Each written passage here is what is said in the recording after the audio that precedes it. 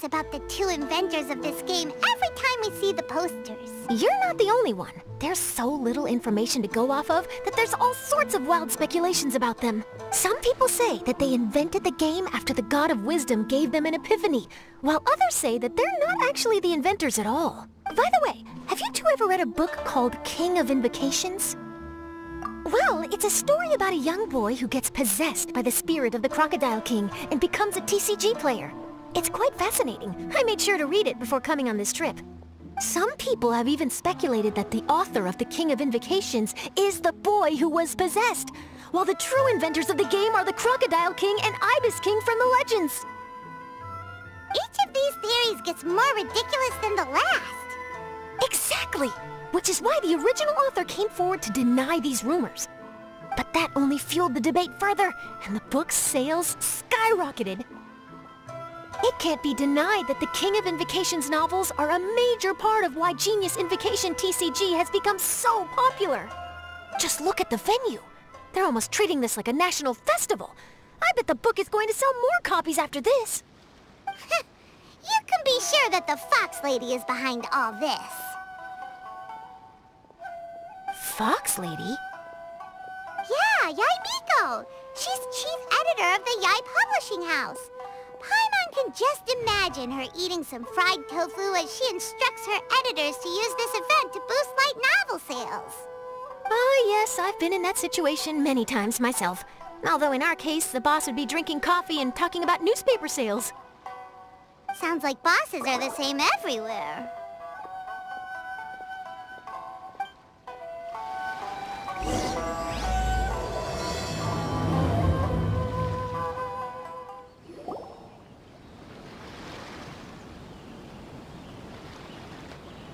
The scenery in every nation is so different. This trip is really paying dividends. Good thing that you're able to be so optimistic about it. It sounded like you were pretty much forced to come on this trip whether you wanted to or not. Huh? Wait. Is that who Paimon thinks it is? It's A! Traveler, Paimon, we meet again. Oh? Who is this? Allow Paimon to introduce you. Seems like that's all Paimon's been doing these past few days. Anyway, this is Charlotte. She's a journalist from Fontaine. And this is A. She's Inazuma's Archon. What? You mean Her Excellency, the Almighty Narukami Ogosho, God of Thunder? Hello. Please forgive me for not recognizing you. As a guest from afar, there's no need to be so formal. Right, okay. Oh, each of your acquaintances is more impressive than the last. Miko invited me here to experience the fun and festivities, along with everybody else. Oh, Paimon gets it. The tournament venue is full of excitement and tasty food, and Miko didn't want you to miss out. I guess I'll let you catch up for now. We can meet up later, just like last time. Sure thing. See you, Charlotte.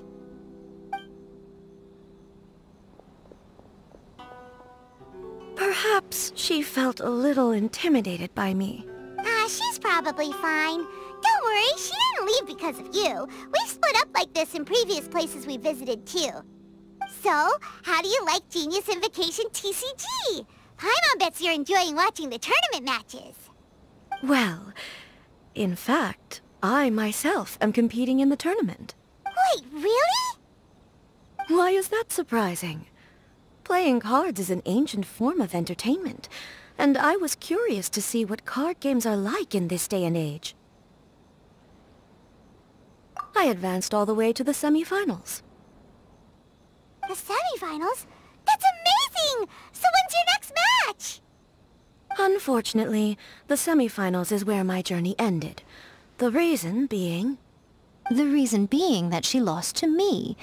And when I say lost, that doesn't begin to do it justice. It was quite a humiliating defeat. I'll pretend I didn't hear that. I I only lost because I was duped by her little tricks. What's wrong with my little tricks? Trickery within the scope of the rules is better known as ingenuity. It's not my fault that some people spend all their time cooped up in Tenshukaku and never have the chance to hone their skills. What a unique friendship. You're right, though. I should make an effort to get out more. Many things have changed now that Inazuma is at peace. However, it seems that some people continue to fear the divine light, just as before. In some of my tournament matches, I could see my opponent's hands shaking, hesitant to play their cards. Now that I think about it, perhaps they were scared of what would happen if they defeated me. Oh, dear, dear. Other players lose their games and throw a tantrum. You win yours, and yet you still find a reason to mope about it. I invited you out for some simple fun and games. Oh, I should have known you'd be like this. Anyway, you should watch and learn, because I plan on using some more of my little tricks to defeat that divine priestess from Watatsumi Island. Oh, so Kokomi's your opponent in the finals? Mm-hmm. On one side will be your erstwhile comrade-in-arms, the leader of Watatsumi Island, and on the other will be head shrine maiden Yae Miko, the wise and beautiful. So, little one, who will you support? Miko, come on. No need to put them on the spot like that. I know. I just wanted to see how they'd react. The venue is right over there. Why not go and take a walk around? Oh, and if you meet my fellow finalist, do pass on my regards.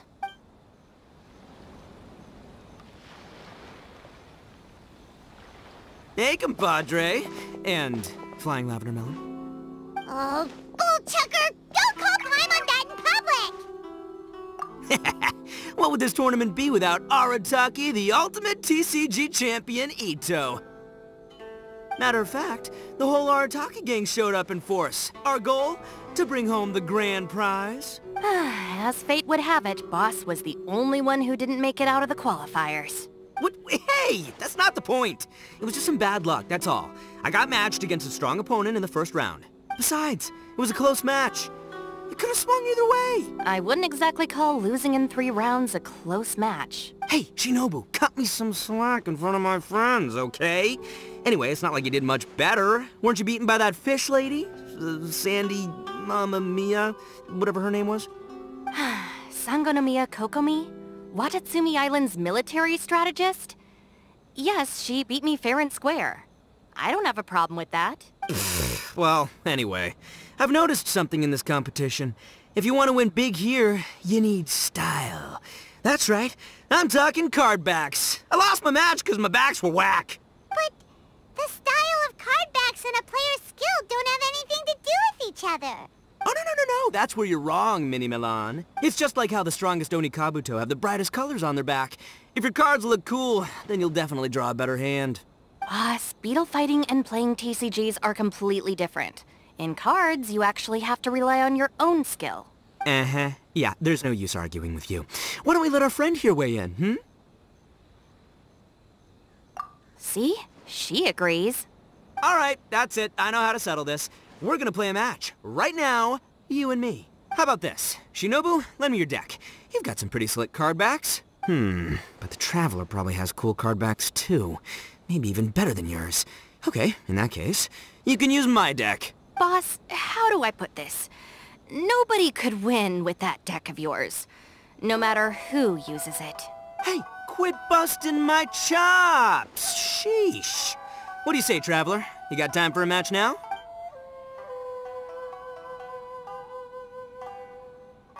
Great! See? This is what I call a true compadre! All right, I'll be the judge then. Just remember to take it easy, you two. This isn't a high-stakes match. It really doesn't matter who wins or loses. Oh, shh, no, do you guys hear that? It's the cry of my cards, cheering me on in the wind. My cards, you mean? See? My theory was correct. Don't let it get to you. You were using Boss's deck after all. Anyway, what are you two doing here? Actually, we were looking for Kokomi. Have you seen her around? Or, as Arataki numero uno idioso so eloquently called her, the Fish Lady. You're one to talk, Lavender Melon.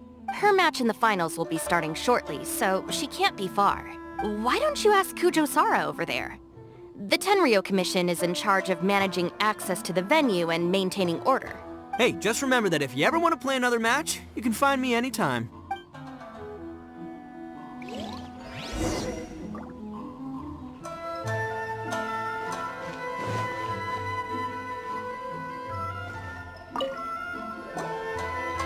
Hi, Sara. We're looking for Kokomi. Have you seen her anywhere? I saw her exit the venue after the semifinals, but she hasn't returned since. If you're looking for Her Excellency, I believe she's currently near the western shore of Ritou. Goro! Good to see you. Hello, you two. Is there something the matter? No, we just wanted to say hello to Kokomi. Now that I think about it, her opponent in the finals will be a tough one to beat. Who are you rooting for, Sara? Up till now, the almighty Shogun had my full support. But now that she's been eliminated from the tournament, in truth, I don't really care. Paimon thought for sure you'd be rooting for Miko. I certainly would, in the past. But now that the islands of Narukami and Watatsumi are on amiable terms, we're all friends. Those are exactly Her Excellency's thoughts as well. The point of a game of cards between friends is to exchange skills and enjoy the game together. It's not about who wins or loses. She hopes that this spirit of friendly competition will define Inazuma going forward. A commendable attitude. Her opponent is skilled in the art of deception. Even if she appears to have worry written all over her face, don't fall for it. She's likely trying to lead you into a trap. It's nice to see two generals who were once enemies on the battlefield now looking out for each other. Do not be mistaken. I speak only in the interest of fairness. The moment I saw the name Sangonomiya on the list of competitors, I anticipated that she would make it into the finals to face the almighty Shogun. I've watched every one of her matches. She constantly adapts her strategy and excels at employing rare and unusual tactics. But after the almighty Shogun's loss, I'm afraid that Lady Guji may also have caught wind of Kokomi's strategies. Oh, so you want to make sure Kokomi's got intel on the other side too? Wow. Trust Sara to make sure everything is fair and above board. Thanks for your insights, General Kujo. I will be sure to pass them along to Her Excellency. Don't mention it. The match will be starting shortly. Please, let her know to get back to the venue soon. All right, then I'll get going.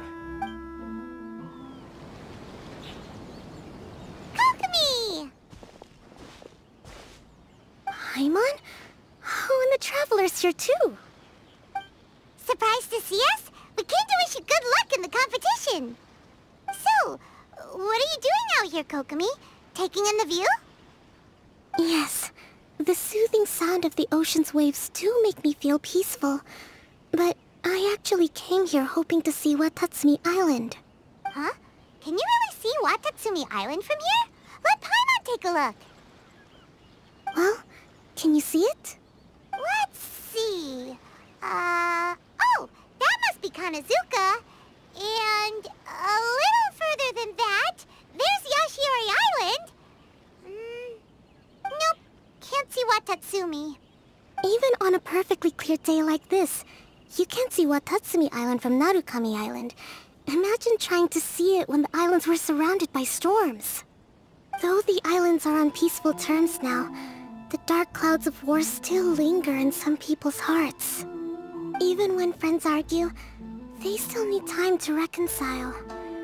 Think of how much time is needed when the conflicting sides could never even see each other. You okay, Kokomi? Oh, sorry. My mind was drifting to some more serious topics. Yes, I thought you might understand. Huh? What are you talking about? Who wins and who loses isn't what's most important. What's important is that Her Excellency came here to compete with all of Inazuma watching. Yes, More people will be traveling between Watatsumi and Narukami Island from this day forward. The point I hope to make is, even though we believe in different gods, we can all come together as friends by playing cards at the table. We should be willing to cooperate and assist one another in the future. You could say that I'm playing cards to help dissolve enmity. Yes, that's a good way to put it. Besides, my passion has always been in tactics and strategy. How could I pass up the chance to play in a tournament for a strategic game like this? Oh, so you have your personal reasons to play too. Yes, partly. You should be careful of that fox lady. Even Sarah warned us that she'll be a cunning opponent. Yes. It seems that you're not the only one who sees this tournament as a chance to resolve our differences, Your Excellency. Oh, that's good to hear. Don't worry, Paimon. I've already thought of a variety of stratagems for the match. Wow!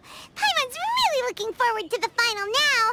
And Paimon swears that she's actually gonna see it this time, no matter what! Paimon won't let herself get distracted, not even by all the tasty snacks in Inazuma! Thank you. All right, let's go.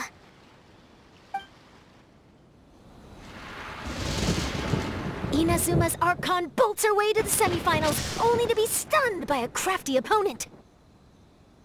Ooh, that's a nice title. Lightning from Inazuma won't be able to reach me in Fontaine, right? I don't think the Electro Archon would get upset over a minor thing like this. Hey, what are you two chatting about? Oh, wait a second. The real question is, how many times are we gonna run into Kirara? Talk about a coincidence, right? What are the chances?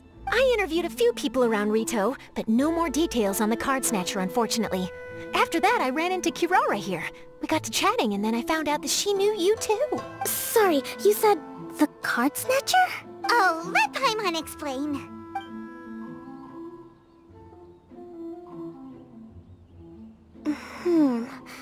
I think I already have some insights regarding the truth of this matter. Really? That fast? But it's a little complicated, and the finals are about to start. Let me put it this way, though. The key to this case is actually Kirara. Huh? Wait, what? Me? Having chatted with Kirara, I was starting to think the same thing. Sorry, I don't have time to explain now. We'll have to continue after the tournament's finished. What should we do? Paimon's still trying to wrap her head around that. If Kokomi was only working off of what Paimon told her, how come Paimon can't find the answer? Oh, is Paimon really as dumb as a lavender melon? Oh, okay. Welcome to the final round of the King of Invocations Grand Prix Inazuman Regional Final! Our contestants are Guji Yai Miko of the Grand Narukami Shrine versus Sangonomiya Kokomi, Divine Priestess of the Sangonomiya Shrine.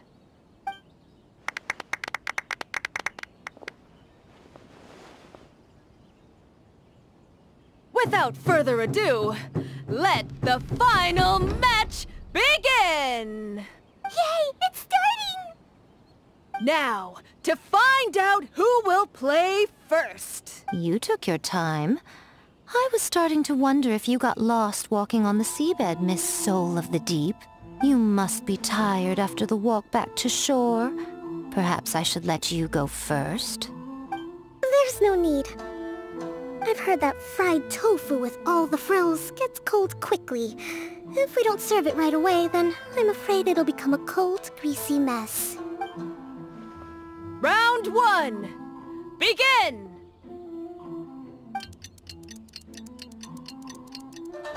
And the winner is... Sangonomiya Kokomi, the Divine Priestess from Watatsumi Island. She won! Kokomi did it! Whew. Just seeing that Kitsune yokai made the fur on my tail stand on end. Sorry to keep you waiting. Thank you. Kokomi! That that was a real nail-biter, but you did it! That Miko is a crafty one, pretending she had no strategy and letting one of her own character cards get defeated. Then she played 2 cards from her hand that required to have lost a character card. She came pretty close to turning the match around. Goodness, what's all the commotion over here? Discussing something interesting behind my back? Not at all! Paimon was just saying what a real pity it was that you lost. It's no pity at all. It was just a little fun competition. We'll see who wins next time. What do you say, Miss Soul of the Deep? How about a rematch? If Miss Fried Tofu with all the frills hasn't gotten too cold, I would be happy to play. However, the traveler here is waiting for me to help them solve a puzzle they've been facing. Oh, really? Then I won't disturb you. I'll go play with Goro instead. It's been a while since I've seen those fuzzy ears of his. Now, back to our conversation. Kirara, you've been delivering items between different nations for the past several days, correct? That's right. I've had quite a few deliveries recently. But what does that have to do with the Card Snatcher? The strange thing is that Kirara's delivery route has coincided with the Card Snatcher's movements at every turn. Yes, and therein lies the clue. You mean, Kirara is the Card Snatcher? Huh? Hey, that's not true. I'm just out here doing my job. You can't just throw false accusations at a person. I mean, a yokai like this. Calm down, you two. Kirara's not the thief. Let me ask you, Kirara. Have any of your packages in the past few days been from the same sender? Or were any sent to the same destination? Let me think. Senders have all been different. But there's one destination that keeps coming up in every region I've been to. Really? And what destination is that? I'm not at liberty to give you the exact address, but I can tell you that it's in Sumeru. Were the contents light? No larger than the size of an envelope? Huh? Wait, you're not one of those yokai who has prophetic dreams, are you? I used to hear stories about that when I was curled up on my grandma's lap. No, I'm only the divine priestess of Watatsumi Island. I just like to read light novels and books about military strategy. Divination's not my field. Well, after all I've said so far, have you arrived at the same answer as me?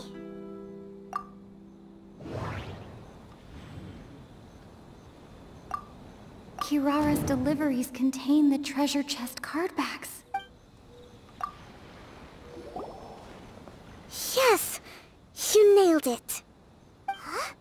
So the card backs we've been looking for have been right under our noses all along? But there's still one thing that doesn't quite add up. Kirara picked up her package in Mondstadt before we encountered the Card Snatcher. The timing doesn't make sense. I've thought about that too. The way I see it, there's more than just one thief involved. Yes, the person you've been tracking most likely is one member of the group. It seems the other members had already obtained the card backs and sent them together. Now that I think about it, collecting all those card backs across so many nations would be near impossible for just one person. But why isn't the one we're following ever using Komania Express? Because he's too slow. He probably missed the arranged shipment date. Well, that's how I figure it at least. From your explanation, he's only committed theft on one occasion, and there were even witnesses. After that, he's been trading or playing to collect the card backs. I suspect that this person isn't a very good thief. He probably used the mora he was given to arrange shipments with Komania Express as funds to use for trading. And there's another question now. Why don't the other members just keep the cards and take them back to Sumeru themselves? Unless there's a reason for them to stay. Yes, this is a question I'm still grappling with now. What is the thief's objective? What kind of secret is hidden behind these card backs? Unfortunately, there's no way to know without seeing one for ourselves. Hey, don't look at me like that. I can't just open a customer's parcel. If the company ever found out, I'd be fired on the spot. And I don't want to go back to being a yokai in the mountains of Inazuma. No, we don't want to cause you any trouble, of course. At this point, maybe it would be best for you all to accompany Kirara to Sumeru. Good idea. Going to the delivery location is the only lead worth following now. And if the recipient really is a bad guy, then Kirara could be in danger. We should come along to make sure you're safe. Hey, I know my way around a fight too. I haven't had a single package stolen from me since I've started this job. Whenever someone picks on me thinking I'd be an easy target to take packages from, I send them running. Let me think about it. All right, I'll let you come with me to the delivery point in Sumeru, but on one condition. You have to promise that you'll hide somewhere where the customer can't see you. Who's ever heard of a group of people delivering packages? No problem. You got it. Also, even if the customer is a bad guy and has stolen things, we should leave that for the local authorities to handle. Next up, Sumeru! Oh, we're really traveling all over the place this time. Good luck. You'll have to tell me how everything turns out the next time we meet.